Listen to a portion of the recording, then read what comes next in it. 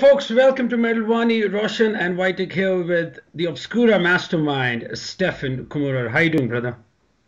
Hey, I'm doing fine. Thank you very much for giving me the opportunity, giving an interview the very first time for an Indian magazine. Well, let's go for it. That's awesome. Now, the new album, Akroasis, is just a few weeks left for the release. Highly anticipated after a long time. It's been around, 4 to 5 years since the album is in the making. Three singles already out. How does the band feel among the response which you have received from the fans? The response so far is absolutely overwhelming. I Mm-hmm. didn't expect a bad or good review. I Mm-hmm. haven't had any thought about that, to be honest, since, as you mentioned, we had 5 years again in between two albums. We Right. also had 5 years in between the debut and the second album. True. But this time it was a little bit different for me since we have played many live shows in the last years, and Mm-hmm. I was not sure how our fan base and in general, press and metal fans overall will well think about this new album because we have a couple of new instruments, new influences, and the overall sound went into the direction I wanted to go to. And I'm not, if a band evolves, it's not always um, the case that everybody likes it. So Right. I'm happy that the response so far is very good and people really dig it. And also your review is, nothing more to say. Thank you again. That's awesome. Like, in fact, and I got to be honest with you that with an album like Acroasis, where the songwriting is a par above than the regular, Obscura songs which we have heard so far. But in terms of songwriting, the traditional Obscura sound on this album, was it difficult for you to find a balance to make sure you not only sound different or try different explore the different heavy metal horizon, but also maintain the traditional Obscura sound. Um, to keep the traditional sound, I don't think there was any problem behind that. Hmm. The main thing was more like to include the new ideas we had and follow the path we have been working on during Hmm. the last couple of years, and that was the main part we have been working with. So I wanted to change, for example, a couple of things how to write songs. Right. um, this especially made this album sound a little bit different. I wanted to have a way more organic and, so to say, natural sound. Hmm. So the production itself also changed a lot. Where to start?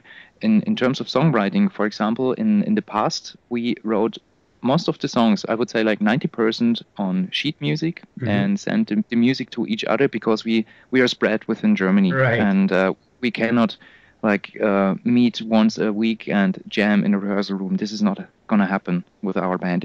And to be honest, it also doesn't work for this kind of music. Hmm. It's way too complex to say, oh, well, by at this and this bar at 250 BPM, could you play a different note, please? This is not working at all. So the problem was when we wrote those songs, they sounded very well, but the computer is playing everything. Right. So I was missing a little bit the real band feeling and the riffs sound simply different if you play it with a real guitar instead of a MIDI backing Hmm. track. So I'd still try to keep the idea of writing everything down, but at the same time, we went back to the very early days and simply made demo songs prior to entering the studio. So what we did is first writing the song Hmm. as a demo track, Right.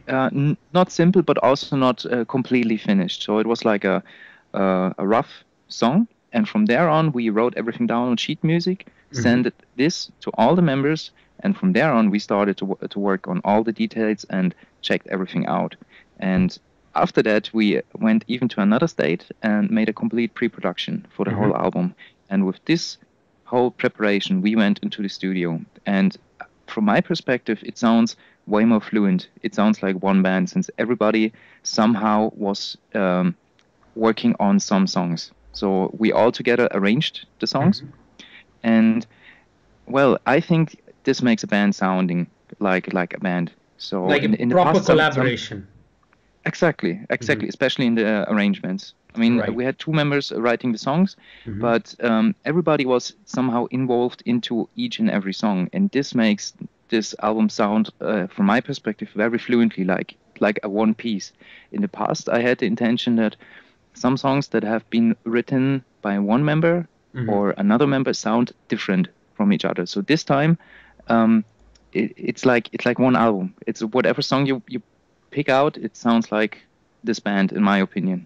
Okay, that sounds really cool. But have you kind of arranged any, let's say, new compositions post the departure of Hanness and Christian, or let's say, have you taken forward unreleased compositions from, let's say, their era for Akroasis?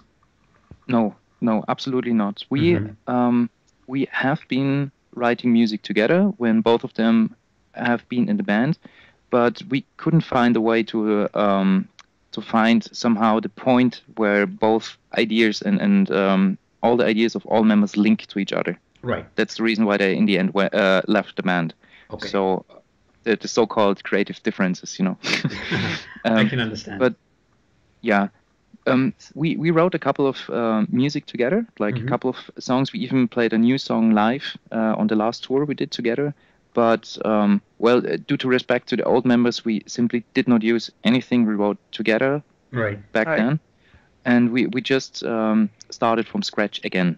So I had a couple of rough songs laying around here. And when the two members left the band, we just started from there again.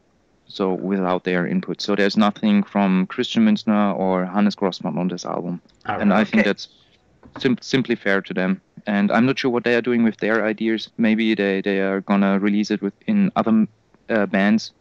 They just founded a new power metal band, I saw. Yeah. Yes. I'm not sure if it fits, but somehow there are always links between the bands, and that's fine. Yeah. Steffen, describe your experience working with a new lineup for the album. I mean, apart from the creation of the album itself, what else did you get out of this experience? Especially in recording the album, there have been a lot of experiences. For example, working in a different studio with Sebastian Lanzer, with the drummer, which was very interesting. We went, that's the part I mentioned prior, why we changed the production of the album, which sounded a little bit different. So together with Sebastian, we went into a different studio, which is like a huge recording studio, like a huge room where usually orchestras or even like big choirs recording. So the room is bigger than the actually recording booth where we produced the last albums. And we together worked on a kind of double overhead microphone setting. That means that we can work within the mix, especially in the dynamics, in the silent parts. So we have a bigger dynamic range within mixing, especially the drums. And this is something I really appreciate, and this is something I haven't done prior, and especially thanks to Sebastian Lanzer and also the involved engineers who helped us getting the sound out. And I think it sounds killer. And this is an experience I won't miss, and I think we are going to go this way to have a way more organic sound. So it's not only straight in your face drumming all the time, that might be working for like extreme and super aggressive music, but we try to have this fluent arrangement, fluent sounds, and if you have a little bit more space within the dynamics, more headroom, it sounds a little bit more interesting for the listener. And yes, well, the sounds could you continue? Sorry. No, don't worry. Sorry,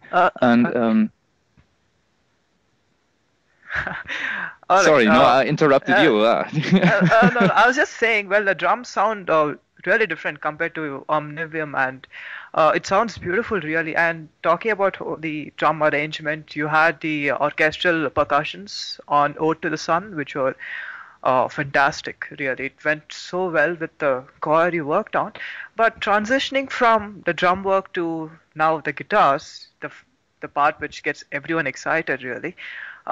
In regard to the guitar work, how are you able to manage a balance between your signature sound and that of Tom or Fountainhead's signature sounds, that and make them work so fluidly, because your sound and Tom's sounds are completely different, and it really your own perspectives and his perspectives does reflect on the music that you play in all your different projects. So how do you make these two different sides altogether work so fluidly together?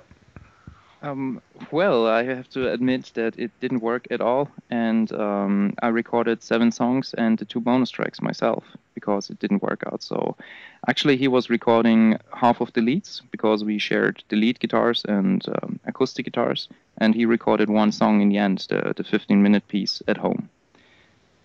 The rest, like all the rhythm guitars, have been recorded myself, and we used only my guitar setup. So he was recording his solos and his material at home, but in the end, we used his DI tracks to to reamp them in the studio, and it's all 1 amp, so it's all only analog live equipment we are also using. Yes. So another very important aspect of the overall Obscura sound is the bass. The bass has always been very distinct in Obscura sound, from the first Cosmogenesis to, well, now the Akroasis. From Jeru and Paul Tessling's playing style to Linus's compositions and inputs, they are stunning. Were there any specific expectations you had out of the bass and rhythm section? Also considering that Sebastian Lancer is a jazz fusion drummer with a lot of great capabilities and potential. Yes, actually there was a long plan about it. I have to go a little bit back. The last album, Omnivium, was sometimes in terms of speed very extreme. We have been playing up to 250 BPM, and we figured out that especially in the live shows, it doesn't matter how tight you are. In the end, through the PA, there's more or less only mud coming through because it's simply too fast. It sounds like a, I don't know, Morbid Angel on speed sometimes, and this is something I would try to avoid because on the album that might work very, very well, but if you're playing live, this is something muddy and it's very hard to mix. So I consider Obscura as a live band, since we're playing more than 100 shows per album, like the last, I guess, 150, 160 shows, I don't know. But what I wanted to do with Akroasis especially is reducing a little bit the speed, but focusing more on the rhythm section. And this is where especially Linus and Sebastian came into the fold. Yeah, and they worked together simply astonishing from my perspective. This is their sound, especially Linus and Sebastian. They make this album sounding different because Sebastian is bringing in the input with his odd time multi-layered drum rolls and drum beats patterns. He even brought in gospel and not only jazz, but it sounds simply working. He sometimes plays, for example, in the opening track, Sermon of the Seven Sons, he's playing 15 couplets against 7 against 5. And this sounds, as a whole, when I first heard this arrangement, very, very bizarre. And the guitars over it, they seemed like a different song at the first place. And Linus is coming in here, and he is somehow the person that makes everything gluing together.